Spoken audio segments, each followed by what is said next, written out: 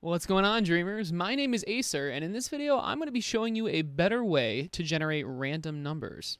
So before I go over what I want to show you in this video, I just want to go over really quick the way that you guys probably use, and then why it's not that great.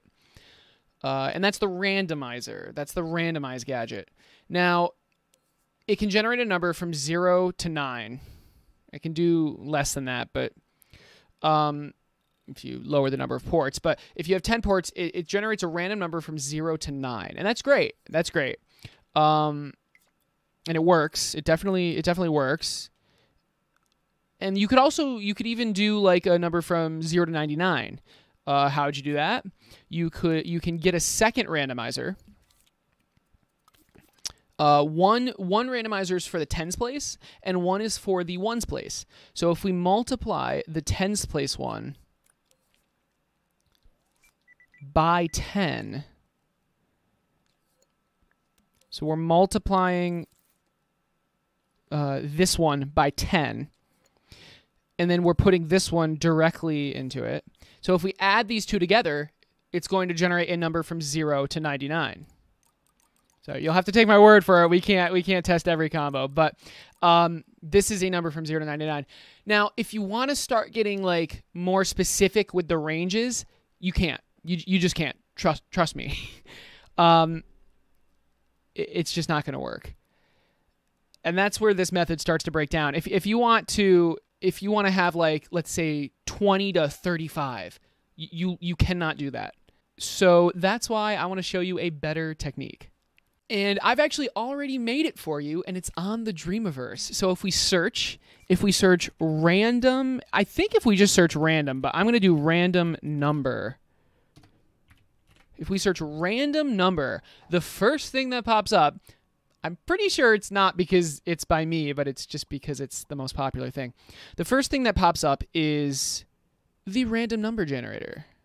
This random number generator takes in a maximum, a minimum, and then a randomize input. So if randomize is on, that means it'll start randomizing. If randomize is off, it'll save the number. So if we put randomize on and we start sliding the maximum up, okay, we're probably going to want to show decimals. You can see it's randomizing like crazy. And then if we shut this off, it freezes and you have your random number. We can also go negative. So this is now a random number between negative 3.4 and 1. And if we turn randomize off, it will choose a random number. So this chip is a lot better. It's a lot better than using the randomize gadgets because you can set the range to whatever you want. You're probably thinking, Acer, I don't want those decimals. I don't want those decimals. I just want an integer. Well, just round. Just use the round calculator, and you will get your integer. You will get your integer. There you go. So now I'm going to show you how it works. This gadget, this random number generator, it takes advantage of the signal generator. It takes advantage of the signal generator. So in the signal generator, you can set the max and you can set the min. And the max and the min have a range. It has a range. And the max and min are chosen at random within that range. Okay? So, for example, if you set the max value range to negative 3.4, min to 63, and then if you set the min value range to negative 3.4 to 63, it is essentially just going to a random number because the min and the max ranges are exactly the same. So if we just play, I mean, it's here. You know what? Let's put the sweep up so you can actually see every time it changes directions, it's just to a random number. It's to a completely random number every 1.5 seconds.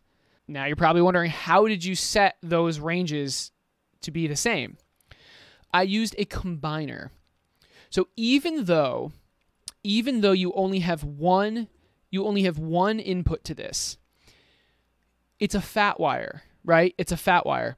So if you use a 4-number combiner into this input, you can individually set all of these, and that's what I did.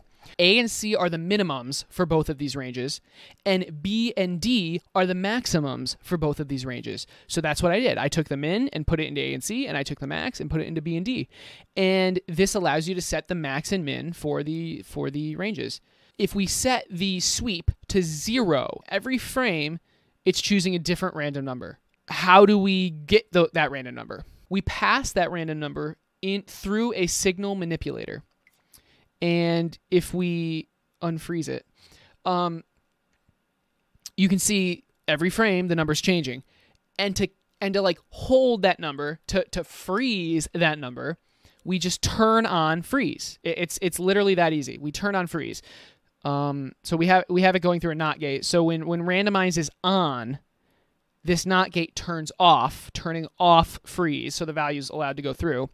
When this switch is off, this NOT gate turns on, which freezes the number. So it stores the number in this signal manipulator. And that's how it works. It's that easy. So guys, I really hope this video helped. If you need additional Dreams help, I stream Dreams on Twitch every Tuesday, Wednesday, Friday, and Saturday. If I'm not streaming, you can find me on Discord and Twitter. But anyway, guys, I really hope this video helped. I hope to see you around, and have a great rest of your day. I just wanna be with you. I just wanna be